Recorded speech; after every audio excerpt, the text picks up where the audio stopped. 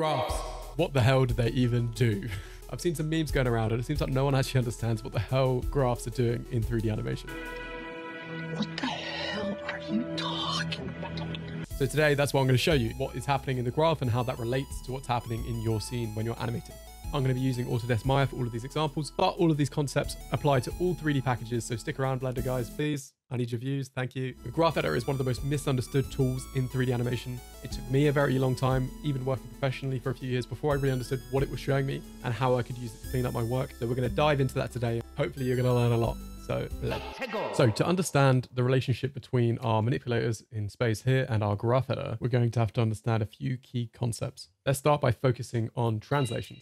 If I rotate this cube away from its default position and I go back to our transform controller, what you'll see is that our axes are now pointing to follow the orientation that we just rotated to. So we're pointing this way, this is the way it's facing. However, if I move one of these axes, what you'll see is that all of the channels are moving here. So I'm moving just the Y axis, but it's moving all three of our translation channels. And if we grab just the Y in the graph editor and move it around, you'll see that it's not moving along that axis at all. It's moving straight up and down in this case. So what's happening is we're currently viewing our translation manipulator in object mode. If I hold down W and click in Maya, we're going to pull up this marking menu and you'll see that we're in object mode right now. The object manipulator is just an intuitive way to pose, but it isn't super related to what's happening in the graph, so you can't really trust it. So the key thing to understand when it comes to translation is that a control's parent's orientation determines what its child's translations are doing in the graph editor. So if we rotate the parent control over to the side and then add some rotation to the child control, even though our object gimbal has moved with it, the thing you need to actually look at is, if you hold down W, go to axes, is the parent manipulator. So now if we move one of these, it's only going to move one of these axes, which also means if we go to say translation Z in the graph, if we move this, it's just going to move along that one axis. An easy way to check this is by switching back to object mode on a control's parent. If we compare the object manipulator on a parent control to its child's parent manipulator, they line up exactly. It should also be noted that if a control is at the very top of a hierarchy, its parent manipulator is going to be perfectly aligned to the world, the default grid here. And as such, that's what's going to show up in the graph for it there.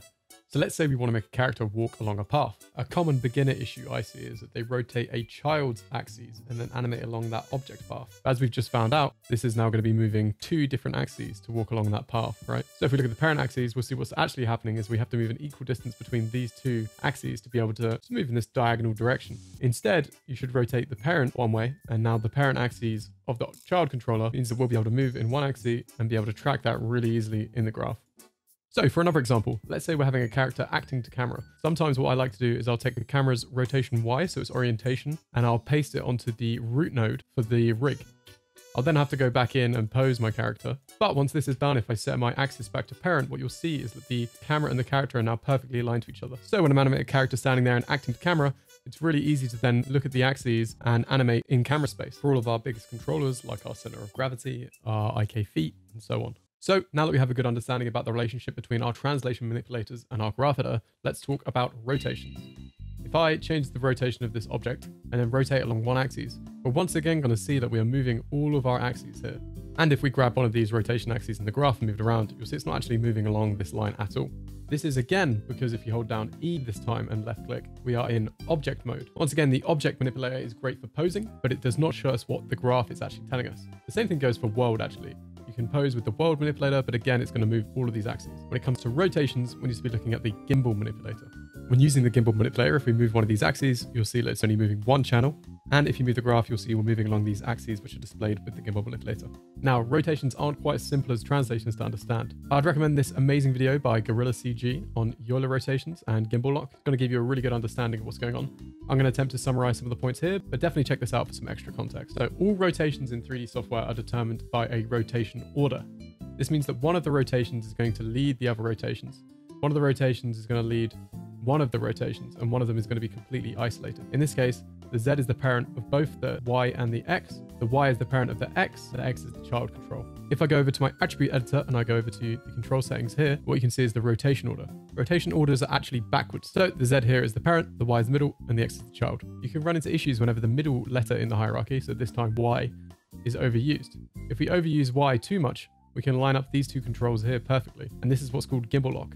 This means we have no way to describe the tilt of this cube right now because these two axes are on top of each other. We can switch back to our object manipulator and move along this axis. But what you'll see is that lots of weird rotations are going to be happening. We're not cleanly moving along that axis.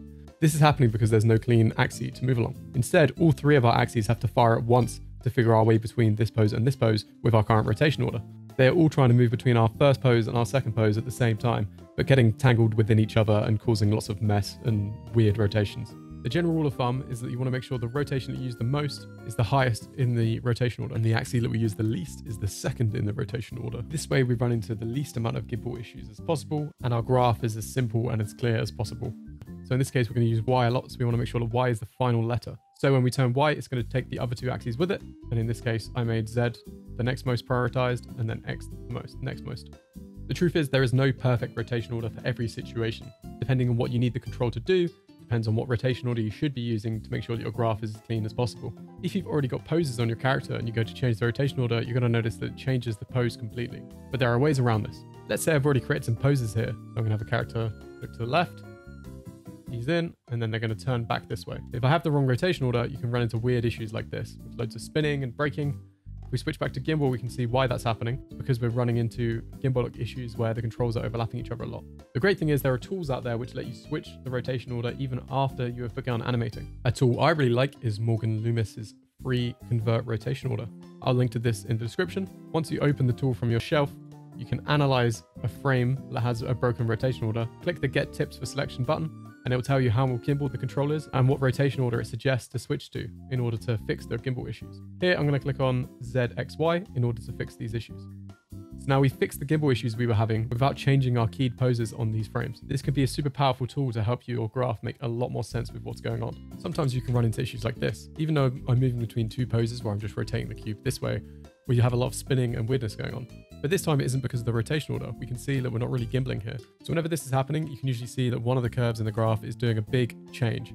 So even though the pose is only changing in screen space a little bit here, it's actually doing a full 360-degree change to get to that same pose. Sometimes Maya will just decide to flip a control 360 degrees, and then when you press play, it'll mess up completely. So an easy way to fix this is select the curves, go to curves, and then Euler filter in the graph here. And when you press that, it's going to figure out what was happening with that rotation and fix it completely. So now that we understand what's showing up in our graph in terms of translations and rotations, there's one more thing we need to understand, which is spaces.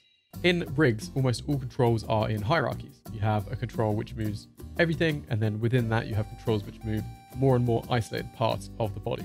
Usually when animating our main IK controllers, such as our center of gravity, our feet, sometimes our hands if we're using hands in IK, these are all world space controllers. What that means is that what we see in the graph is not being influenced by anything else. If I move this foot up, the channels that we see here are not being influenced by anything else. If I move the body like this, again, this is a world space controller, so everything we're seeing in the graph is exactly what's happening. But if we look at something like the chest now, in the graph, nothing is happening. None of the values have changed, even though the chest has moved over here in space. And this is because it's in a hierarchy, right? It's underneath the center of gravity. It's moving the upper body when you move the center of gravity. So when you're animating a child controller, what you're actually seeing in the graph is the offset from the parent controller. Whenever you reset your controls in the graph on a child controller, it is moving it back to line up perfectly with the parent controller. Oftentimes, rigs will give you the ability to change the space of a controller. So this chest controller right now is following the body, but we can switch it to follow global in both translation and rotation. But if we do that, it's going to move the controls away from where they were originally. Fortunately, there are tools in Animbot and in other places like here where we can switch to global space for all of our keys. And now this is actively representing what's happening in 3D space. So for the side-to-side movement, this is being tracked in 3D space now. And you can see if we move the cog, it's not actually moving the chest at all because the chest is in world space. It's often best to animate pretty far into your process with your controllers in local space, in a hierarchy. But then when you get into polishing things up and getting into really tiny details, it's often a good workflow to switch things to world space so you can then clean up any little jitters or bumps without breaking the connectivity that we've got for free by having it in a hierarchy. Often, rigs will give you the ability to make some of the controls follow the translation of a control, but not the rotation. So even though we're tilting here, the arms and the head are keeping the orientation that they already had. If we twist this body, you'll see that the head is still pointing forward. This is a great balance as we can now animate and keep the connectivity of body parts, but have a simple and easy to follow graph for the rotations of certain controls. So this is my preferred workflow for head controls and FK arms. Let's look at a practical example now and show how we can use the graph editor to clean up our animation. So here I have a head turn, but there's something a bit weird happening with the head. It's popping around a bit and something strange is happening. Let's look at the head controller. I'm going to go into my gimbal mode by holding E and going to gimbal. And I want to check on my rotation Y. One quick tip I want to give is if you right click on the channels and you sync selection in graph editor and sync selection in time display, whenever I click on one of these channels, it's only going to show up the channel in the graph that I've clicked on. And also the keys that we see in the timeline are only going to be the ones for the channel I've clicked on. That way I can clean things up without putting a load of extra keys on channels that I don't want them on. Let's look at this curve. So we have a lot of starting and stopping and changing of direction going on in here, which is causing this jitteriness and poppiness. Since we know that this curve is only moving this channel, we're moving along this axis and we have this kind of change. So this, in my opinion, is a bad curve because it doesn't follow any kind of rule of physics. It doesn't follow the rule of progressive spacing. Progressive spacing basically means that the spacing between each key is either getting bigger over time or smaller over time. By following that rule, we're basically following physics. Something has to start from one position, build up speed over time, and then slow down speed over time to get to its next position. That's the rule of progressive spacing. Since we want this head move to be one clean, smooth motion, I'm going to move this curve around in a way where it gets steeper through the middle, more and more steep through the middle, and then slows down more and more as time goes on. So I think we can just delete this and maybe raise this slightly, raise this. I don't really want it to come to a complete flat at the top because that means nothing is happening. It's completely stopped. I'm going to give it a little bit more ease at the very end, just so that it has a little bit further to go and doesn't come to a complete stop. That's a common issue I see with beginner work where their movement will come to a complete stop instead of a moving hold, which is what we refer to when a movement is basically in a held pose but has just a little bit of drift just to keep it alive and stop it from feeling too dead. So now that we've cleaned up that curve, we can see that this motion feels a lot cleaner. I want to emphasize that it is okay to add slight holds between your pose-to-pose moves. So here we're turning our head from left to right, but we have kind of a small hold in the middle. That's fine as long as we are following our rule of progressive spacing. So here we speed up, we get steeper into this move, then we start to shallow out how steep the curve is to ease into this slight hold, and then we speed up again into another next pose. So even though this curve has a bump in it, it's still following our rule of progressive spacing because we are, during our movement, either getting bigger between each of our frames or smaller between each of our frames. Even though there's a hold in the middle, we are still following that kind of general rule of physics. So it's perfectly fine to do. By adding little imperfections and hesitations in a character's movement can help to bring it to life and feel a lot more organic. Don't just completely smooth out every curve. As long as there's intention behind why you're doing something, there's reasons why you might want to add small holds and hesitations like this. I would also check out this video by Alessandro, who talks about being very intentional with what you're cleaning in the graph, as just cleaning things when you're running into issues with gimbal, even if it's just a little bit of gimbal, can completely kill your arcs and flow in your animation. So you need to have real intentionality behind why you're making certain decisions and why you're cleaning graphs in a certain way. It's also very important to understand the difference between cleaning up controls which are world space controls and controls which are child controls. When cleaning up world space controls, you can usually smooth those curves out with progressive spacing, and that's going to be the correct thing to do. But remember, when you're cleaning up child controllers, you're actually just cleaning up the difference between its parent and itself. As such, you need to have real intentionality with how you're cleaning that stuff up so that you're not destroying all the work with spacing and arcs that you did when you were in blocking. Here, I want to talk about the relationship between curves and how that affects arcs in our motion. So here, we're just looking at our cube in a flat plane. We're moving along two axes, the Y, the up and down, and the Z, which is the side to side in this case. What you'll notice is they're both on the same keys here, and as such, they're hitting in a diagonal fashion. If we want to add arcs to something, we need to add offset between the side to side of a thing and the up and down of a thing to create that arc. So here, if we grab our translation Y and we make it maybe hit 2 frames later, you'll see that we've added some slight arcs to this motion now. By making it later, the Y kicks in a little bit later, and as such, we arc over the top this way. If we go back 2 frames to what we had before, we're just hitting diagonally. If we go a couple frames before that, we scoop around this way, and so on and so on. So when looking for arcs in motion, you need to have a breakup in the side to side of a thing and the up and down of a thing. So they leave and arrive at a pose at different times. The more offset a thing is, if I bring this curve even earlier, the more arcy it is. The closer to what it was before, make it 1 frame instead of 2 frame difference. By bringing this over 1, the arc's going to be slightly shallower. And then if we bring this over 1 more, we're moving in a diagonal line once again. So here we have a cube moving across screen. The spacing is progressive and the curve looks pretty clean to me. So I'll translate Y doesn't have any keys right now, but if we wanted to add an arc to this motion between these 2 poses, a trick I often use is finding the fastest point of movement in the side to side of a thing and making the apex of the up and down of the thing hit on that frame. I'm also just going to make it ease in and ease out a little bit. And if we exaggerate this curve, so if I scale this up, I've got a hotkey for that, you're going to see that we've added an arc now quite simply. And you can play around with that arc by offsetting even more. You can choose where the dip of that arc kicks in. You could do the opposite, so you arc over the top by flipping the curve. This is a general rule of thumb I follow in tons of cases. Let's go back to a head turn here and talk about that relationship once again. So this head turn has no arc right now. So what we need to look at is the side to side of the head turn, in this case, the rotation Y, and the up and down of the head turn, in this case, the rotation X. So the rotation Y is just going across, which is fine. Let's look at the rotation X. Not much is going on here, which is such a minor difference here that not much is actually happening. So let's follow that rule we just learned. If we want to add an arc to this, let's go to the fastest point in the rotation Y, in the side to side. Let's add an apex to the up and down of it. And then we can kind of work our way by easing in and out of this across our frame range. And now we've added an arc to that head turn. We could exaggerate it by scaling it up. A bit too big.